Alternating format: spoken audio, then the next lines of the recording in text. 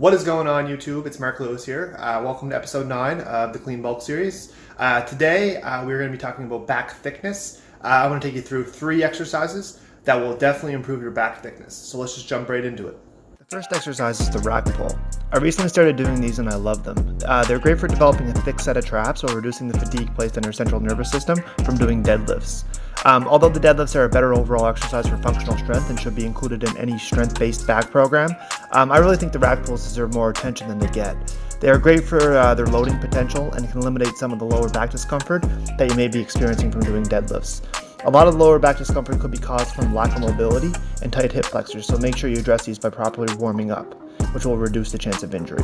When performing the rack pulls, you want to keep the bar path as close to your body as possible, avoid rounding at your back, and keep your core tight, and really at the lockout flex your glutes and your hamstrings.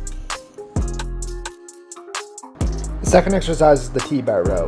Great for really developing the mid-back thickness. When performing this exercise, really focus on keeping your elbows tight to your sides and retracting your shoulder blades at the top, and really squeeze your back. Make sure you check your ego and use a weight that you're able to control to really improve that mind-muscle connection. The final exercise is a pull-up. In my opinion, this is a must to include in any back routine because of its ability to hit the majority of the back. If you have trouble doing 8 to 10 reps, then start out on the assisted machine. Once you're able to get 10 with ease, start wearing a weighted belt. Use a pronated grip around shoulder width apart and really focus on pulling with your elbows and keeping your core tight. Alright guys, there you have it. There's my top 3 exercises for building a thicker back. I really like these exercises. I feel that they definitely contribute to getting that overall back thickness. There's a couple exercises that I could have included here, but I feel like these are the 3 staples right now in my programming. So I just kind of wanted to share those.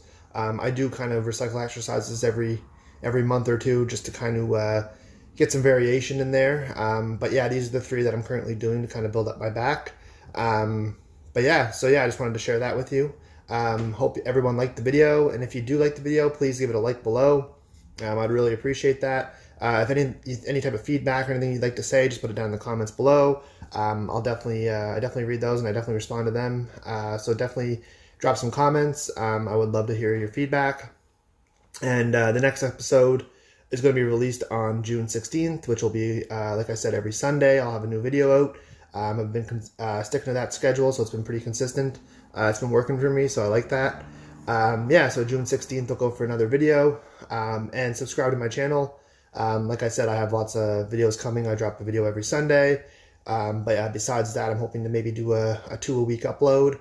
I have a couple ideas. And I also have an announcement that I mentioned before that I'm still waiting on. So once I finalize that, I will give you more details on that.